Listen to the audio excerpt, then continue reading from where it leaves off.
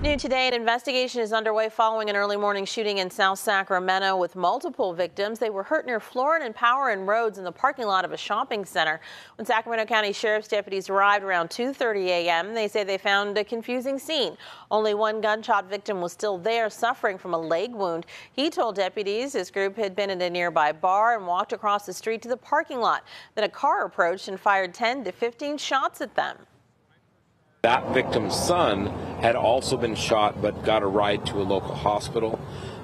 From there, we discovered two more victims at two different hospitals, also with non-life-threatening injuries.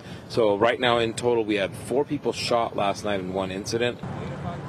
The Sheriff's Department tells Fox 40 the shooting victims are now all in stable condition. So far, investigators do not have any suspects in this case.